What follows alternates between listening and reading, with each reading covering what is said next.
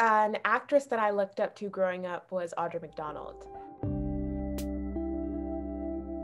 I always, have wanted to be an actress and wanted to be a singer and be a dancer.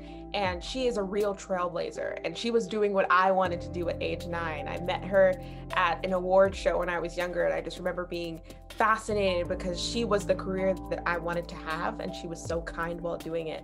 She inspires me to not put myself in a box and to continue to play roles that challenge me.